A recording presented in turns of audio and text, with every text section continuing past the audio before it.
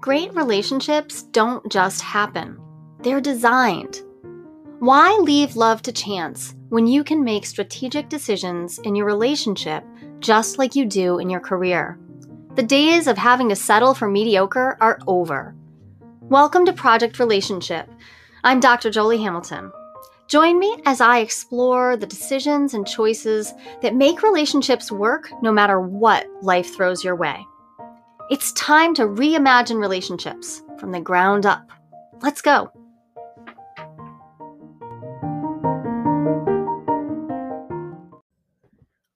Welcome to the Project Relationship Podcast. I'm Dr. Jolie Hamilton, and I'm here with my partner, Ken Hamilton, and we're talking today about something specific in relationships that we can all get better at. I don't think anybody is an expert at.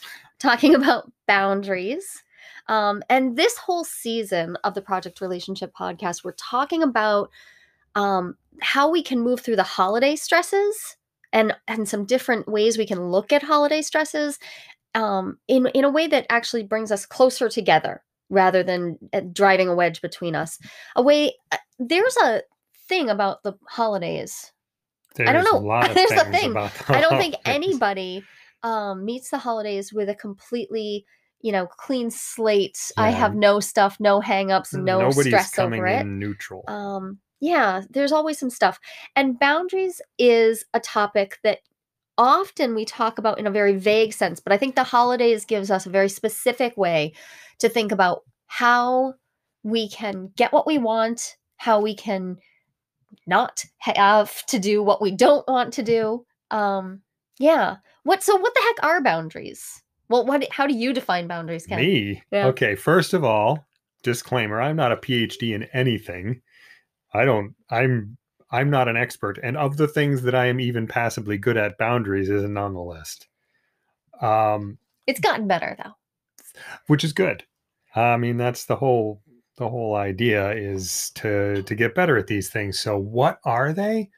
For me, it's knowing the difference between what I want and what other people want. There you go. Yeah.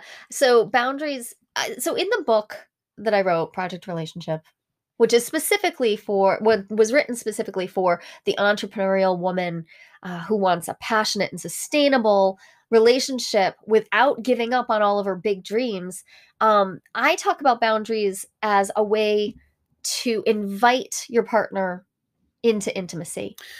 So in other words, being able to know what you want and know what you don't want and to be able to communicate those things is actually a gift that you give to your partner. It's your instruction manual or the closest thing we get to one. However, it's hard, and it starts with knowing what we actually want. Hard enough. Yeah, and I don't think you've used the word projection yet, but one of the problems that I have, so knowing what I want, that for me, that's hard enough.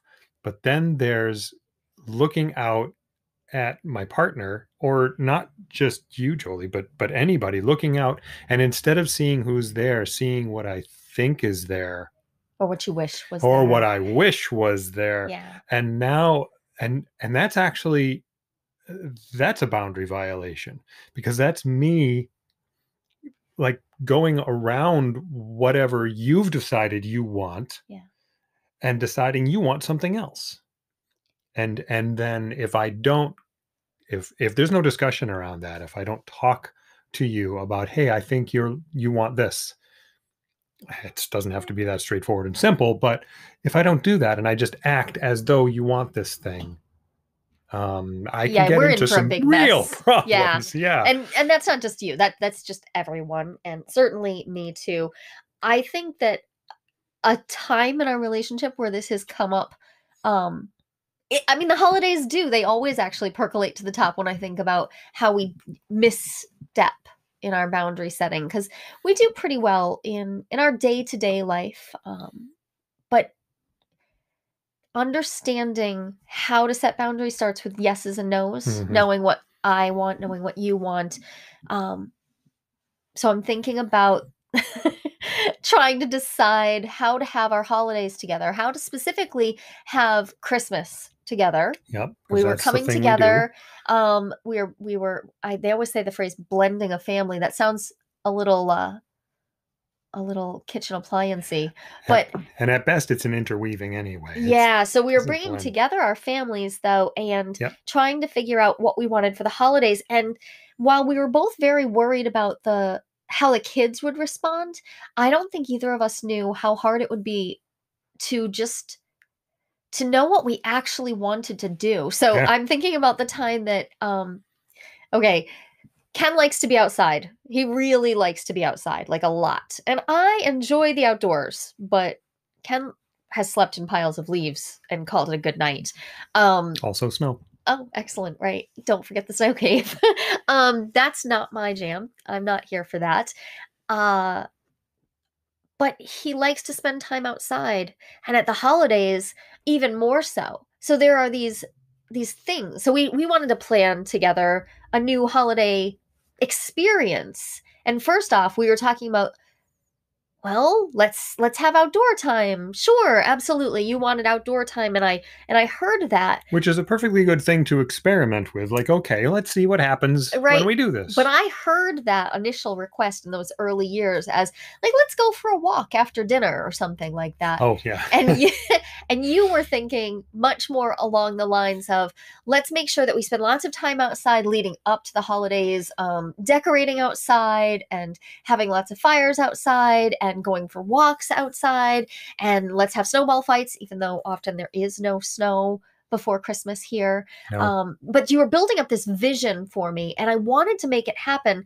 But I'm remembering now this one time where we had snow, but it had all gotten all mucky too, because there'd also been thawing and melting. So it's icy and muddy and snowy all at the same time. Hello, New England. Yay.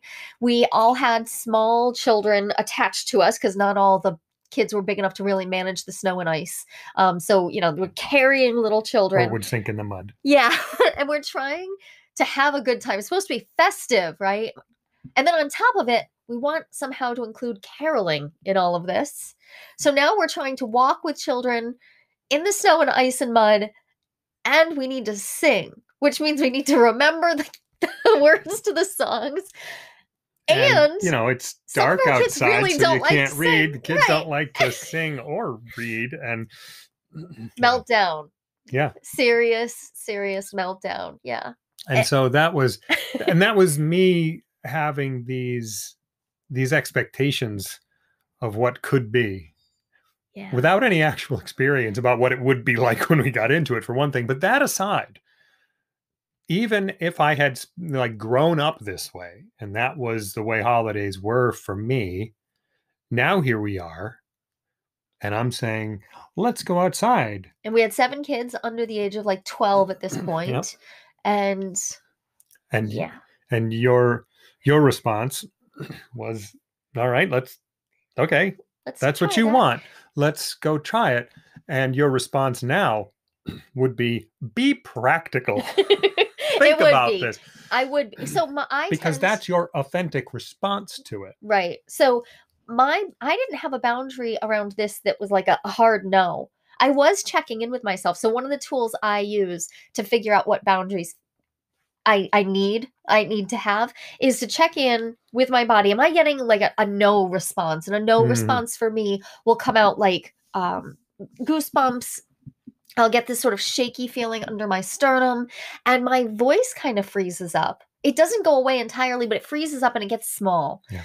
And when those things happen, if I'm alert to the cues I'm getting, I know that it's time for me to figure out how to talk about the fact that I'm getting a full no from my body. It's saying, wait, hold on, don't go there, or figure out how you're going to go there better than this. But I I don't think I knew to slow down that enough to check in those early years, especially to check in with my body and then communicate that no that I was getting. Yeah. And I thought of a whole bunch of things to say as you were talking. First of all, what you just said, I'll put it all together. I can watch you for your cues for a no. because you just described something that happened just a little while ago Yeah. today. And if I had thought about it in this way, that I could look for your physical no cues, I could have said, "Oh, she's got a big no going on right now. I need to find out what it is." Because This it's not always easy to say when you're in it. It's not always easy to just say, "Here's my no." and this is a sticky spot for me because I believe in explicit communication. Like I believe in it as a top 3 value, Yep. explicit communication. But that doesn't mean that I always have the guts to do it either. I'm not perfect at this. And when I say boundaries are an invitation to intimacy, what I mean is we can choose to also embrace the implicit Yeah. and the nonverbal and the all the other information that we're getting, and then try to help our partners make explicit Yeah. what's going on. Totally. So what's a way that you do that for me, because sometimes I do get into that sort of frozen spot. What's something that you do then when you do Well, catch on? um, mostly I use words. I try to make explicit what I think I'm seeing and see if I can Yeah. get you to agree. Yeah. So I will try on a couple things, which can sometimes get frustrating. You're like, no, that's not true. But that's the way to get there. I might see a no, but not know what it's about.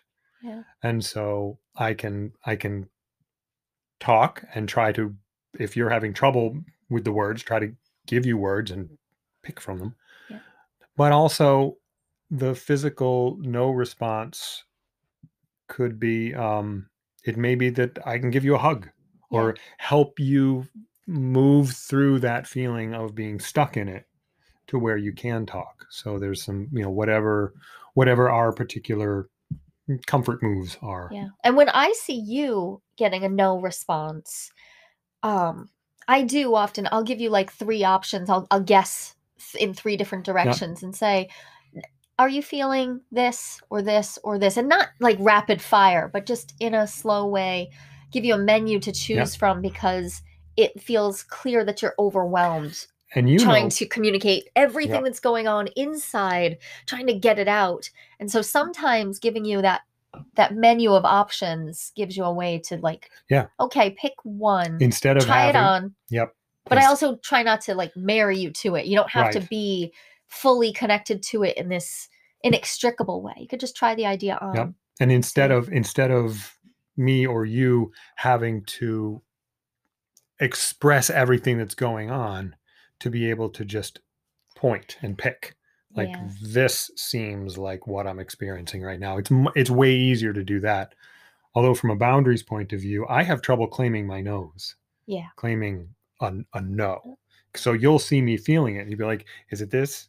No, nope, nope, nope. And I'll just reject the whole idea that I might be saying no. So that's a problem I have. That's a holiday thing for you. So one of the Oh, yeah. things you I have seen happen is that you sometimes need he needs time alone. Shocking, right?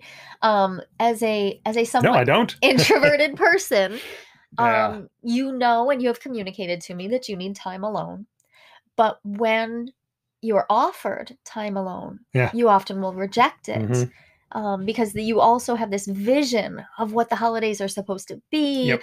and how they're supposed to be family and this coziness and all tied together somehow neatly into a loving package as if we didn't have all the regular stressors of life going on At the too. same time. Um, and then on top of that, yeah, where what are your day-to-day needs for being alone and taking time for yourself? And now you add to it this holiday mystique. Mystique, that's a good word for it. Yeah.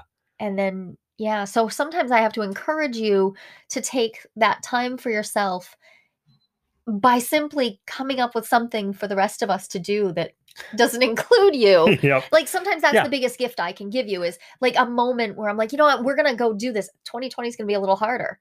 We're gonna go do this isn't necessarily a Yeah. reasonable Yep. thing to do, to duck out of the house with a whole bunch of kids. Um, but And that is a gift. It's a big gift to do that for me, because if you hadn't chosen to do that as a gift consciously and intentionally, um then what I would be doing is essentially manipulating you by saying no, I don't need time alone when in fact I do. I'm making it your problem to Yeah. fix, and that's a And boundary problem. that's fascinating because that reminds me of what will happen is we'll get caught in a loop where you are giving me all these nonverbal no cues. You're telling me that yes, you only want closeness, and then you start picking fights. so that I'm So like, you that know you're what like, we I need gotta to go. do? We need to spend some time alone. Oh, do we? Well, then if we must, Yeah. okay. Oh Yeah, goodness. it's So, pretty bad. well, no, I mean, but we each grew up with our patterns, Yeah. and then here we are with just ourselves. And I'm very extroverted, but also need time to myself. You have had you have identified as very introverted, but It's you tough, have some tough call, I yeah, it's a think. tough call. I mean, here I am on a podcast. Yeah, here you Everybody are. listen to me. Not so introverted, but I think I grew up You get your in I know energy from that. I do. Yeah, but Yeah. there's the important part. You get energy from spending time in your inner world. Yep. But it's Yeah, hard for you to claim that space. it is. And I grew up in an avoidant family Yeah. where everybody, not everybody, not all the time, but it was very common for people to avoid uncomfortable situations. So now I have patterns which don't serve me at all of avoiding things that in my own judgment are trouble. Yeah. They won't even necessarily be. I come to you and say I'd like some time alone and you're like, "Okay." Yeah, I mean, That's fine. I can think of plenty I of things to I do. am not a 100% fun person to be around all the time. So even like Well, you know but what? that That aside, aside though, sometimes it's great to see you just grab onto what you need to do, want to do for yourself and take that time. Um but yeah, you have wanted a lot of reassurance around that, and I think that's okay. well, it's not an uncommon thing, I don't think, that the things we want, we have trouble claiming. And then, well, I know that it's a common thing for me to, um, so boundaries are an invitation to intimacy, you said. Yeah. And I completely agree with that because when I blur those boundaries When we by can't tell the difference when between we you and can't, I. yeah, Yeah. and am I manipulating you or are you like offering me something? And if you can't tell, when I can't tell, I don't know what you're thinking and feeling for real. Yeah. And that's for me, that's what intimacy is. So what's going on inside of you right now? For real, no, no, don't sugarcoat it. I want to really know what's going on. Well, if I blur the boundaries, there's no way for me to tell what's you, what's me. So we have found that a really useful thing is for each of us to go to our separate corners and write about where Hmm. we're at, Yeah. and write for as long as it takes to get all that stuff out, and then come back together. Because the writing is an action that lets us differentiate ourselves a little bit more. Yeah, that works for me very well. By the starting writing is just a jumbled mess, and over time, everything gets clearer and clearer. Yeah.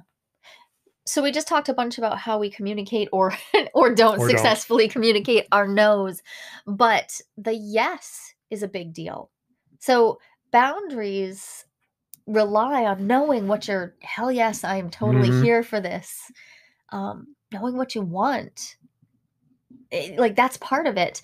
And I know my own somatic cues for a full yes pretty well. And I think I can read yours, but I'm now just remembering in the earlier days and really even just till a couple of years ago at the holidays, I would fake my full yes quite a bit. I knew what it looked like to get a full yes from me.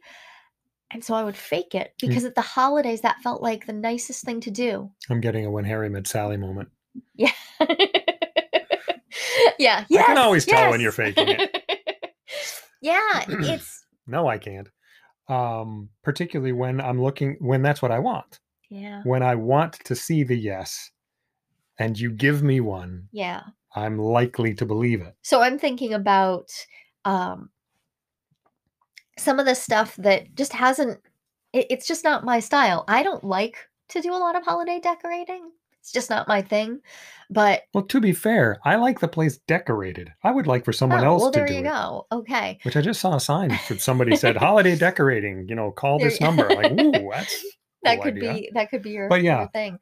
I didn't realize that I was faking my yeses sometimes at the holidays until I think last year, when I was claiming some space for myself and trying to participate fully, not using the excuse of being busy working on my dissertation or whatever. I was trying to claim, like, I'm going to be here. I'm going to show up and be here for the holiday and do the things I want.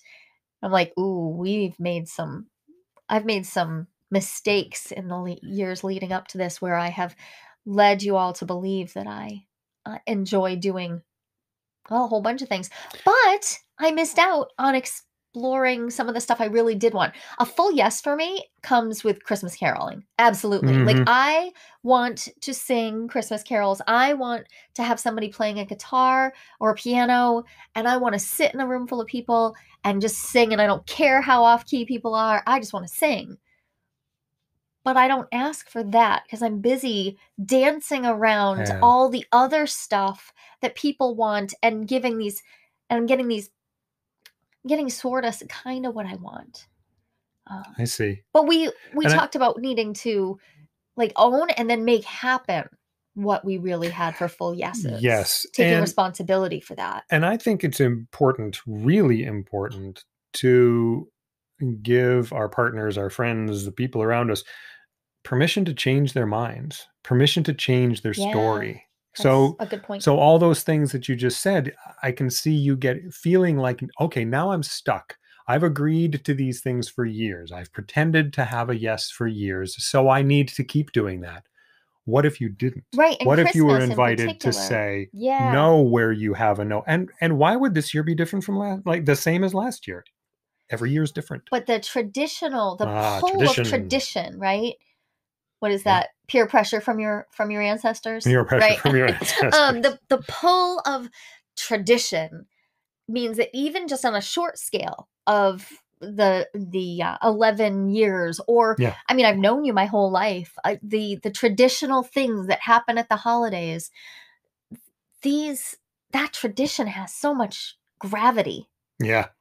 and so I think I'm giving it a lot. I give it a lot of energy when, in fact, I believe in creating today to be what I need it to be, and tradition should be in service to presence in the hmm moment. The That's what I want from you at the holidays. I want your presence, even if that means you're taking time for yourself. So, so I Well, want you but to the be thing is, present in that's my that too. authentic presence. It's Yeah. not, well, it's Your absence could be your presence, something like that. my absence is my present. Right? Oh, wait, that's different. Yeah. Merry Christmas. I'm going away for a while. Thank you so much.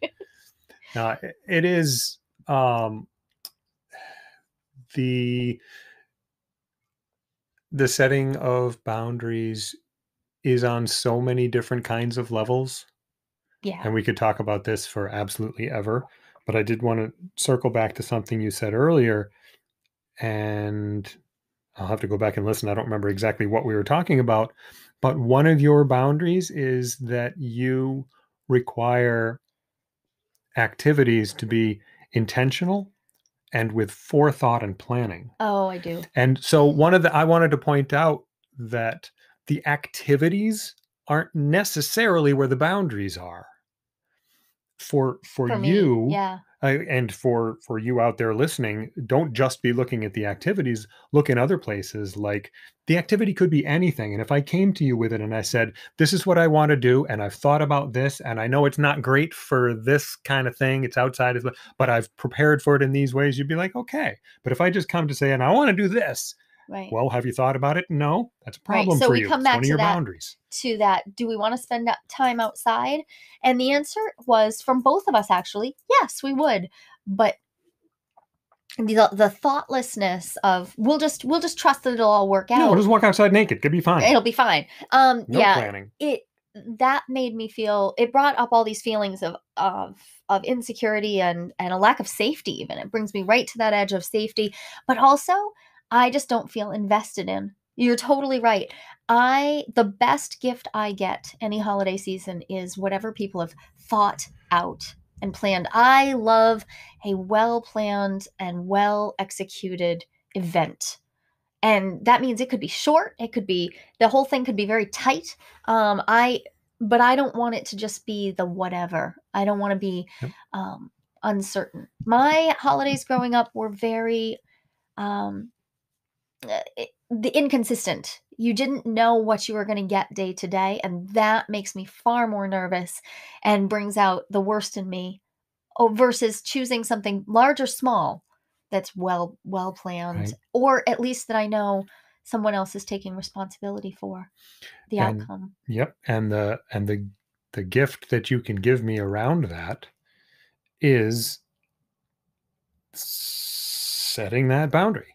This Yeah. is this On this side of the boundary are all the things that I appreciate about gifts and holidays, and on this other side of the boundary are all the things that I don't just not appreciate, but that actively degrade the experience for me. When I know that, well, I know you better, and I can help work with you to make the whole experience as good as it can be for us all. Yeah. I think this year in particular, it's going to be best if we can both be flexible and Mm, firm in our boundaries. And we didn't talk about that much. And I had thought that we would, but yeah, a flexibility to allow for the fact that this year isn't going to be like past years, yeah, but also a firmness in like letting ourselves stick up for ourselves. yeah, Letting it be okay to say this is what I need right now. And these are the creative ways I can think of to meet that need. I don't think it's going to be the easiest season we've ever had. But I do think that there are more opportunities this year than ever to recreate and invent yes. because There's the disruption, pull of so tradition, yeah, the disruption yeah, can in that interrupt dis that gravity of tradition, in that disruption, we can reimagine what we're going to do. right? So yeah, I would invite everybody to reimagine what your holidays look like, what your relationship in the holidays looks like, and I would love to hear from anybody who's reimagining. I'd be Ah, super that would excited to be hear really from that. And you interesting. can always find me and contact me through joliehamilton.com. So, yeah, I would totally like to hear about that. Okay. Well, this was great. It was. Thanks, Ken. I appreciate it. And thank you, everyone.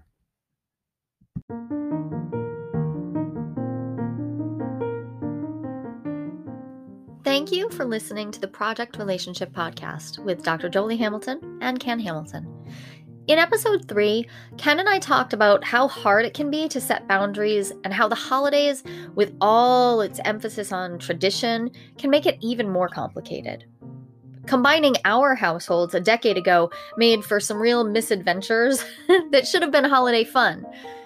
It's taken us a long time to figure out how to know what we want and then communicate our yeses and nos. And we noticed how that's a practice that we can't afford to get complacent about, especially in 2020. We invited you all to use the disruption of 2020 as an opportunity to reimagine some of your holiday needs and wants. Join us next time when we dive into one of the biggest questions in any committed relationship. Who the heck is this person that I am living with?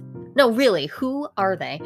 We're going to consider what it means to know someone and how we figured out, you and I, what it takes to make each of us feel seen and loved. And until then, remember, relationships can be messy, and that's good news.